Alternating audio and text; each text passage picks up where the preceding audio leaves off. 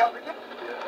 They are covered by blood. How dare you go under the blood? How dare any of you discount the blood of the covenant? How dare you? You child of hell! How dare you? They don't like to do that, do they? Because you think you have a right to judge a man for sin. I'll tell you again, if you do judge a man because he has sin, you are told what to do about it. If you do what you're told, the man will have no sin. You ask for him, and God will give him life. So the wages of sin is gone. They're now alive. Amen. Can you testify he's alive? Is he alive in you? Are you alive in him? Is your life in Christ and Christ living in you? You're alive. Hallelujah. Alive on the righteousness of, oh my God, fruit and heart of mine. Oh.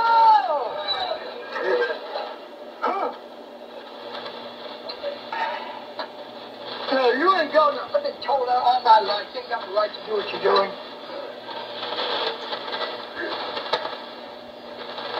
He said, fear not, Daniel, for from the first day that thou hast set thine heart to understand.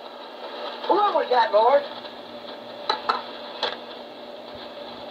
I want you to go to Bible school. I don't understand. What's wrong with going to Bible school? From the first day. When you didn't quite understand what I was doing with you. From the very first day. Boy, when I tell you that story, I can't believe you people are not overly amazed. I didn't know this. It's like, I tell you scripture there. I read the Bible and but this year, but the men of this come. About the Solomon, 1,200.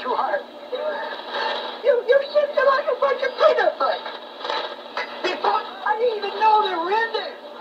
And I started saying, we're going to gather for 1,000. Now, much impossible, doesn't it?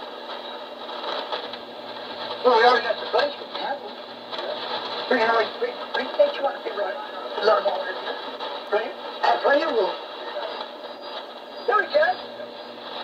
We can feed him. Yeah, amen. There we go.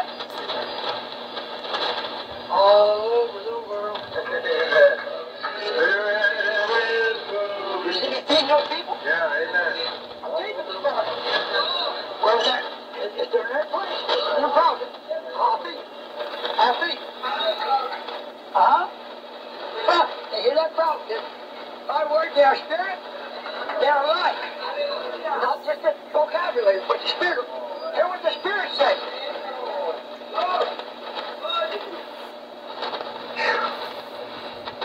God, go and squish your voice and I went out and bought me a short way for 12 bucks, I think. Swing it out, there you were. Isn't that something? I can't hear you. Can't find you. Can't find shortwave radio. That's just not true. That's just not true. What's your excuse for not hearing?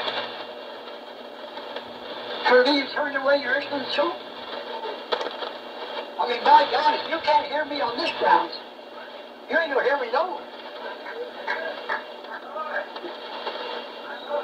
I can just tell you right there, I said something you folks can hear.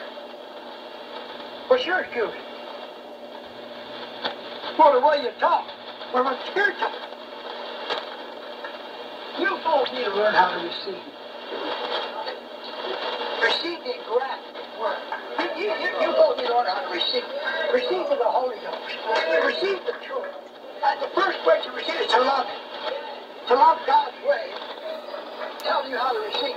Because if you don't love the way God tells you to receive it, engrafted, the cutting word, the piercing word, receive it. Don't resist it. Let it cut. Receive it. Receive the Holy Ghost. You receive it. I think it come in and told you that God's not going to give you the Holy Ghost. You got to receive it. The Holy Ghost is already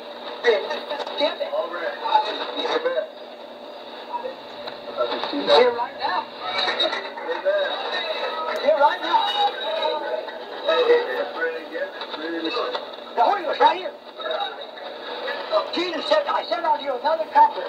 For truth can gather my name all over the world. I'll be in the midst. So it's here, he's there, he's everywhere. Huh? Wow! Is that the way you would treat him? If he walked in here, glorified, what do they would have if you got overwhelmed with the divine presence of God? You think you sit there like that? Huh? See, you got too much flesh, Paul. Your flesh is... You don't want to get embarrassed. Yeah, your flesh embarrasses you every day. Get in the Spirit, boy. He'll quicken that flesh. Hallelujah. Yeah, well.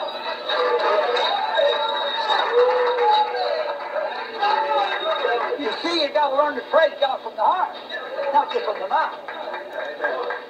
Well, before somebody tell you, say, praise the Lord. But when that Holy Ghost tells you to praise the Lord, he won't even tell you. He'll just do it.